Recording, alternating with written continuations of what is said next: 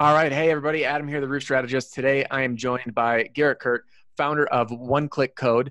And Garrett and I have known each other for about 5 years now. I've done some work with Garrett and his companies, plural. And Garrett's working on a really, really powerful tool that he's going to show you today. And the reason I'm bringing him on is for two reasons. One, the tool is free. And two, this is going to help you make some more sales. And before we jump in and have Garrett introduce himself and how this all came to be, I want to talk about why I'm bringing this on. A lot of people on the channel are dropping comments about how do I differentiate myself in sales? How do I stand out from the competitors? And this tool that we're about to show you will not only help you differentiate yourself when you're selling jobs and earning business, especially when you get into that bidding war or someone's in between choosing you and someone else. They want to know whose hands, the homeowner wants to know whose hands they're in. That's going to really help them and do the project right. So this tool will not only do that, but most importantly, once you land the job, there's no more powerful tool out there to help you get your supplements paid for and get top dollar for roofs. So it's an absolute win-win. So without further ado, Garrett, welcome. And why don't you share a little bit with our people, kind of who you are, what brought this to be, and what they can expect. Thanks, Adam. Thanks for having me on. I really appreciate it. It's, you and I go way back, and we've come a long way. Yeah. It's been a long ride for me for 10 years, but it's been beneficial. A lot of growth, a lot of experiences that I wouldn't trade for a bit. And being in this industry is, it can be a whirlwind and it can be a challenge, but it can also be a huge reward. And so, out of that reward, I've found a lot of wins, but the biggest win that I found was trying to answer a question. And the question that I went through and that was brought to me over and over again for 10 years of working within the insurance restoration industry. And that was an adjuster asking, is this code? Is this We've all really heard that one. required? Yeah. I don't know. Can you relate to that? Oh yeah, absolutely. And especially I've got my other monitor pulled up with just a sample of what we're going to show people. But on the report, when people ask what's code, the biggest thing that we fought was ice and water shield is saying, hey, it's not code, or ridge cap or valley liner, things like that really made a big difference to how much we got paid. Because the difference, especially as a salesperson, from a job that was supplemented for appropriately and the price per square was where it needed to be. I mean, that could be $500 to a couple $1,000 a commission to a salesperson. So it's a huge deal, and especially to the company. Yeah, it depends on the size of the roof. So the amount of profitability or the amount of cost associated with doing the roof right for code exponentially grows as the size of the job gets bigger. And Absolutely. so does the upside as well. So tell us and Garrett, as you do this, why don't you share your screen? Tell us what OneClickCode is and what it does for people. And then we can see a quick demo of how it works. Absolutely. So here we go. Can you see my screen? Yes, we are looking good. So this is our website. This is where you would be able to go from your desktop, your mobile phone. This is actually also a web app. Not only that, but we also have the ability for any user anywhere in the country to be able to download it on the iOS or Apple Awesome. App Store. We also have branched out and allowed Android users. We found that there was about a 50-50 split of roofing contractors that are using Android. So we actually added Android to our platforms to allow pretty much any user that has access to the internet get a hold of our data. Awesome. So this is OneClickCode, the number one spelled out, OneClickCode.com for everyone that's watching. And then we'll put a link in the description as well. And then Garrett, if they're in the App Store, do they just click do they search OneClickCode? Will it show up that way? Yeah, you would type out the OneClickCode in both Android and Apple. It should pop up. Awesome. I'd like to say we do have 5 stars. So if anyone's watching, it doesn't work out, don't give us a bad one. We're trying to get that 5-star. But if you love it, go ahead and give a review. Give a good review. Yeah. Garrett, real quick, before you show us how this works and we can run a sample report, give us a quick snapshot of what OneClickCode does. And then let's do one of the searches and we can kind of see how it works. Sure. So I want to preference this is that this problem of building code is everywhere across the country. However, one of the other key things that we do solve is municipality jurisdictional authority. So the question is that an address will come across and it will say a city. But does that city actually the one that actually issues the permits? Our secret sauce is that we were able to figure that out, that question across the entire United States which allows us to be able to use an address to be able to then give you the building codes associated with the address. Therefore, address-specific building codes. So if I'm hearing you right, and I did in full transparency to everyone here, I have been a part of this a little bit in the background, but not for a long time. And this is really cool seeing, getting fresh eyes on this project and seeing how far it's come. But as you can see, before we jump in on the screen here, where it says IRC and IBC and IECC. So with that address, it's going to auto-populate the building codes that are enforced based on the actual municipality. So the exact address. So from a sales standpoint, you can show up at someone's door, put this in a direct mail piece, or further in the presentation say, listen, this is one thing that differentiates us. You know, the insurance might have only done X, Y, and Z on the scope or the settlement, but they're missing all these key pieces. And yeah, a lot of contractors are going to tell you they can go to bat and fight for you, but I have physical proof in a report already ready to go to the adjuster that's going to show what needs to be done, so there's no battle. And most importantly, Mr. and Mrs. Homeowner, you're rest assured that, you know, the contractor that you choose is actually going to install the roof to code, because what will happen otherwise without this is that roofer is going to want a quick turn and burn that project, right, Garrett? They're just going to want to get the install done so they can get paid. But if they skip the ice and water shield, if they skip the valley liner, if they skip anything, that's on the homeowner now that their roof is not installed to code. So from a sales standpoint, this is just such a strong differentiator to come in and say, you know, you had a loss. My job's to bring it up to code. Yes, it can be a battle because it costs the insurance company money, but I'm going to make it easy and I'm going to take care of it for you. Am I on track, Garrett? You're absolutely right. So differentiating, we have customers. So we're not agnostic to say the insurance industry by itself. We have retail salespeople that are utilizing us in the Northeast right now, and what they're using it for is to be able to show the homeowner, listen, here are the building codes, and justifying their price and saying, I might be $1,000 more, but I'm following the building codes, and the competitor, we're not going to talk poorly about them ever, right? Mm-hmm. But however, they may not be following building codes, and according to the estimate, it doesn't look like they are. And that's why our price is there. So they're using it for justification on retail as well as on the insurance side is, you know, we already looked at it as a third-party verifier of building codes. So we're contacting the cities and counties. We're doing it multiple times per year. We're also speaking with the officials that actually have the authority to speak upon the behalf of that city or county. And when they do so, we ask the questions that are most relevant and most asked really when it comes to supplementing. And that's, you know, your manufacturer specs. Are they required? Is the building codes enforced? Your drip edge, your valley liner, ice and water shield. We just recently added underlayment. We were getting people from the Alabama, Mississippi area, and they were saying that there was people that were saying that you didn't really have to. And people, I mean, insurance companies or, you know, maybe other contractors were saying that you didn't have to put on underlayment. And so they weren't including underlayment in their estimate, which I thought was just absolutely, you know, far-fetched to think that was possible, but that's what was happening. Yeah, that's wild. And the cool thing, which we'll get into, we're about to, I think we'll jump in and do a quick search and show it works. But you can see in the preview that you get the municipality, the governing municipality that's listed, and their websites. You know who to reach out to, the building inspector, whoever issues the permits, and the phone number. So Garrett, why don't we pop something in? And while Garrett runs the search, I just want to do a quick disclaimer. Despite knowing Garrett, despite being involved a little bit in this project way back when, more from the idea and inception standpoint, but Garrett has brought it a long way. I am not tied into this by any means. There's no financial incentive for me to show this to my audience and to you guys. I just think this is an incredible tool. So it's free, and you can see Garrett just clicked on the search button. He's typing in the address, and Garrett, I'll hand it back to you. I just want people to know, you know, I have nothing to gain by bringing this up other than helping you guys, the salespeople and new owners, really make the most sales and profit the most from the sales. So without further ado, let's jump in and see what one of these things looks like. Yeah, if anything, I had to beg Adam to get on the show because I'm like, I'm looking for this to be viral. I need you to show me your audience. So he was kind enough to let me on, and I really appreciate it. And I hope all of y'all that are watching this get the most out of this and be able to utilize this for your own business. So awesome. So I want to preference, we're in Colorado. So not all states, I think I started maybe saying this at the beginning, not all states get into this jurisdictional issue because there's state codes. So like California and Minnesota, there's state codes. So it's not a big of a deal.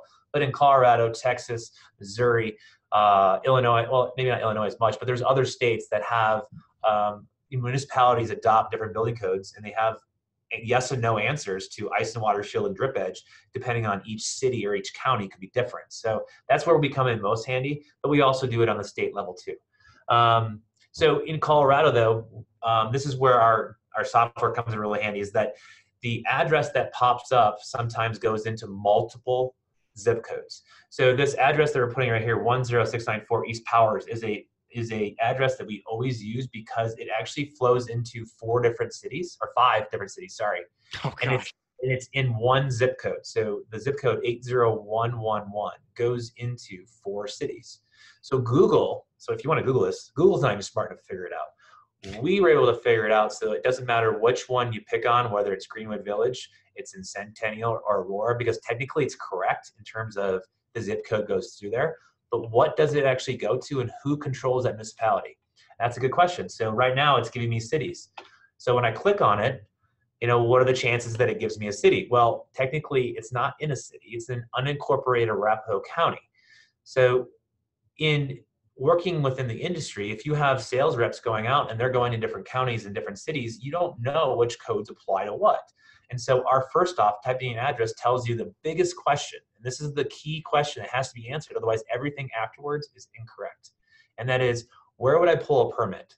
And in this instance, it's not the city, it's not Greenwood Village, it's Arapahoe County. It's actually tucked, if you look at the map, it's right like 2 blocks away from the border of Greenwood Village, and it's about a 1/4 mile away from Centennial. Our app knows it, our software knows it, it tells you and gives you the right direction. So at a minimum, even if you are looking at it from, I don't need to know the building codes because it's a state code thing, we tell you who is the controlling municipality so that you don't have to think about it. That's wild. That's wild. That's way cool. Let's talk about the IRC and IBC code and scroll down a little bit. Yeah, so so we do have the website here, so if I wanted to click on it, it'd take me right there to the city, or actually the county in this instance. If I wanted to call it, I was on my mobile app, I'd be able to call the county right now and ask them questions if I wanted to. So we make it one click, right? The next thing that we haven't really hit on yet is the sales tax. So we have a lot of people using AccuLinks, with people using Symbility or Xactimate, but it doesn't provide you with address-specific sales tax. So we were able to partner with a large company that actually provides us with the address-specific sales tax. So it's not by zip code, it's address-specific. Brilliant, brilliant. So now the way that can be used is to supplement for the sales tax, because Xactimate's never right. And a few percent on every job adds up to a lot of money at the end of the year. No, it does. So it's a user error, and it's not necessarily intentional, but people want to be able to get the highest percentage, get the most, and other people maybe want to get the lowest. So it's how do you get that transparency and ask that question of what is actually there. And so again, third-party verifier of that. So we provide the address-specific sales tax, and it adds up. I mean, if you're doing 400 claims and you're off by 1%, and that's, let's say that's what, 400 claims is $4 million in rev. There's a lot of money and material there that could be utilized or lost. So we want to make sure that's correct. And that was one of the things that, I didn't think of it at first, but it's actually a big deal. The next thing is a third-party verifier. We're checking the code enforcement, where it's, the manufacturer specs. That's important. And getting to the guts, which is the 2015 IRC and IBC. Now, for people that haven't got a chance to actually look through all the books or know how this all works, let's say there's 7 different IRC books, and they come out every couple of years. And cities and counties adopt them on different levels. So there's City of Inglewood, could be on 2015, Arapahoe County is on 2009, different codes, different requirements. Again, we know the answers to that, so you don't have to go look through the book to figure it out. We make it as simple as a yes and no. Not only is it simple for you, it's simple for the homeowner to see, it's simple for the adjuster to see, it's simple for anyone that really wants to know instantly what those building codes are and what should you do in the instance that you're replacing that roof. Awesome. Awesome. So go on to the building code pieces. Yeah, so we get a little bit further. So we get the IECC, that's the International Energy Code Council. So we are looking at the R values. So those of you that want to do commercial roofs, that are getting to the flat roofs, it's R value always comes up. And so we were able to go across the country and find out what those R values are for both residential and commercial. That also is not only roof and attic, but it also gives you sidewalls. So if people are doing siding, you can also use us to be able to identify the wood frame for a residential house, what the R value is supposed to be in that particular area. Oh, We're wow. able to figure that out, which is pretty good. So we have some contractors or siding contractors that don't use it, although it says roofing. They're using it for siding.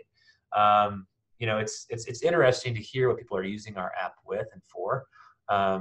It's actually pretty exciting because it just shows us where we can expand, into a different types of codes. Siding, gutters, windows, which is on our roadmap as well. And how does that work? So one really cool thing, it says code enforcement at the top, yes. Install per manufacturing specifications, yes. But then under the IRC and IBC code, I see that ice and water shield on eaves is a no on both.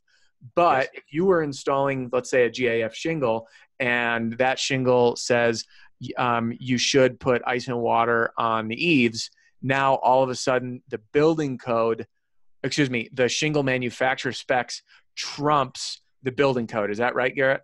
That would be correct. So And that's a really back end and a great way to fight for your supplements by saying, hey, this town says enforcement, yes, codes enforced, and it says per manufacturer specifications. We pulled off a GAF shingle or Certainty or Owens Corning or whatever it is, and they state that ice and water should be on the eaves, therefore it must be paid for. And boom, mic drop, you're out. mic drop, you're out. So that's an interesting twist to things, and that is something that we are going to be releasing in the next 3 to 4 weeks.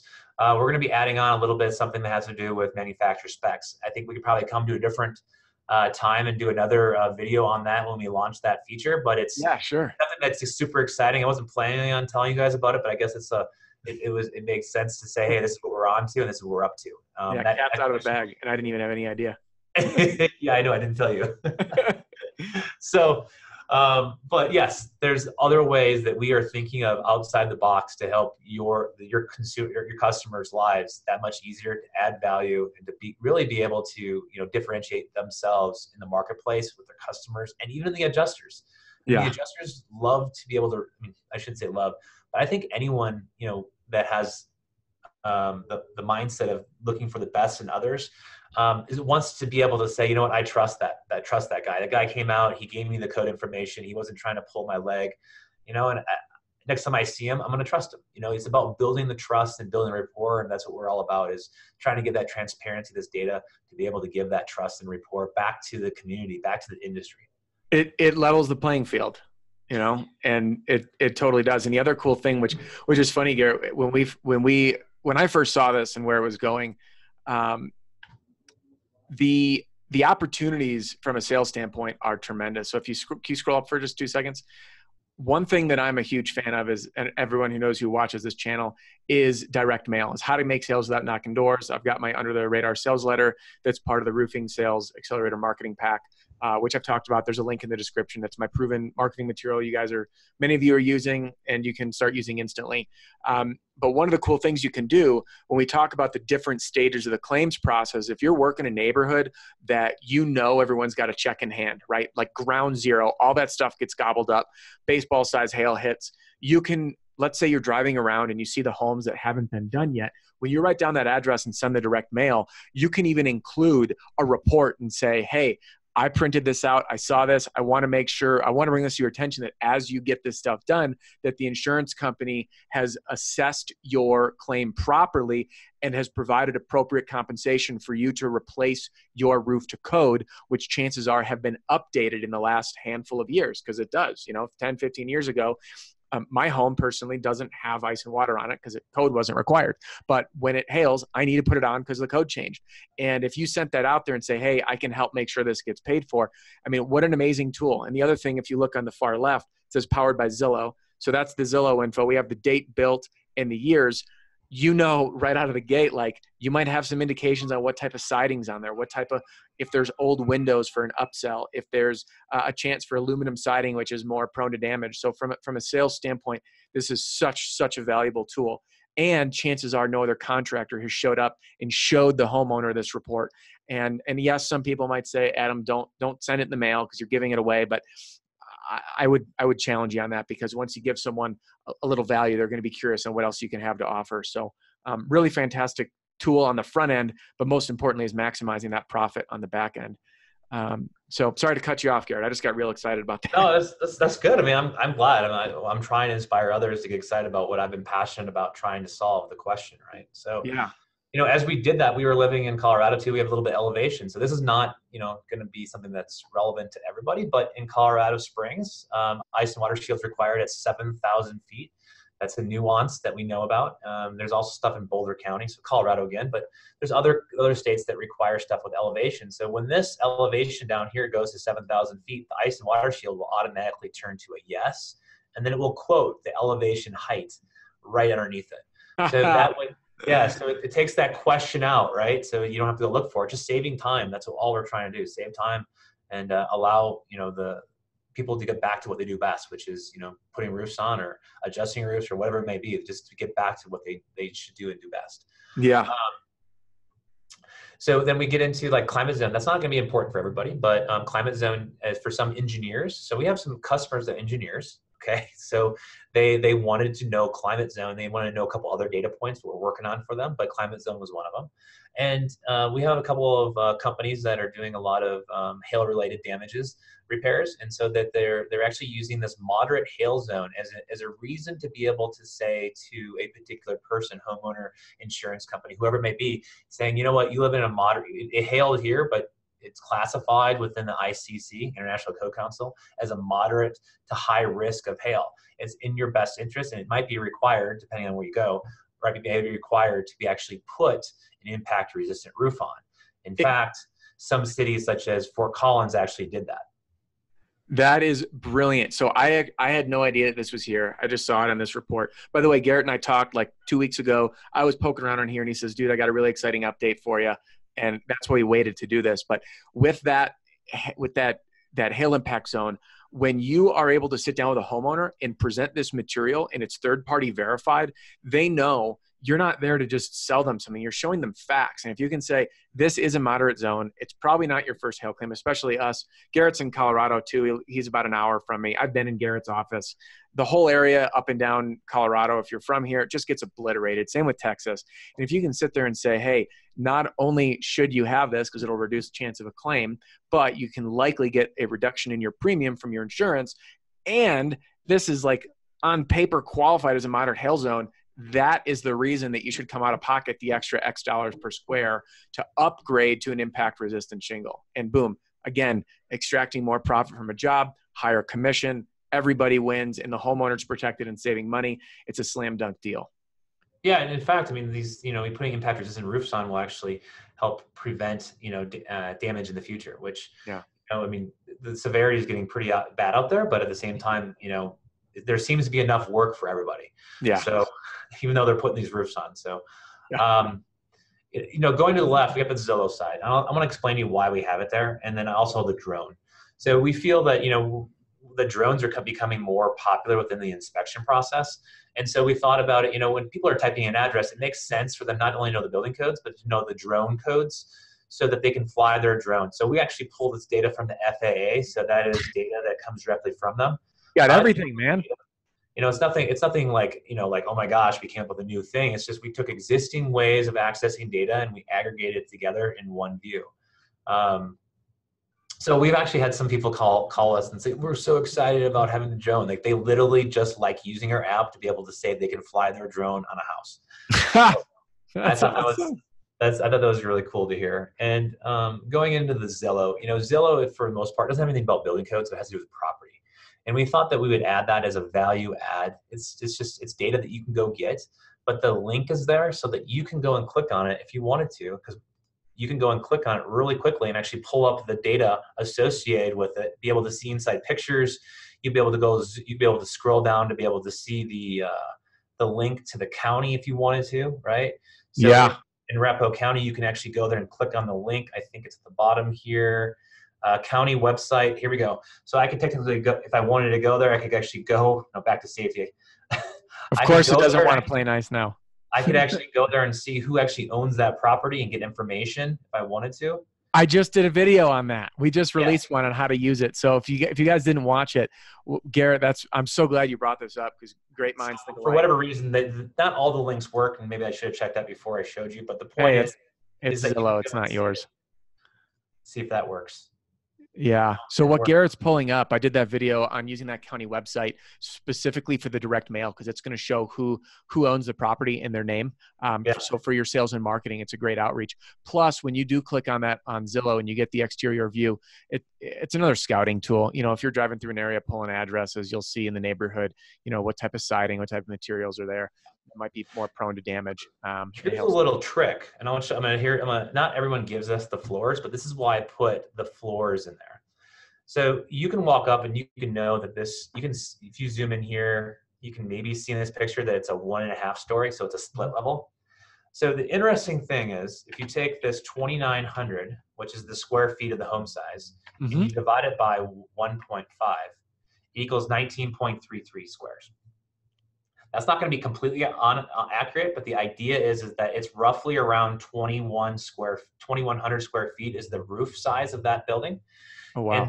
And so it gives you kind of a good idea of how big that roof is based on the square footage divided by the floors. It's not going to be 100% right, but Good you know, ballpark. it gives you a quick ballpark.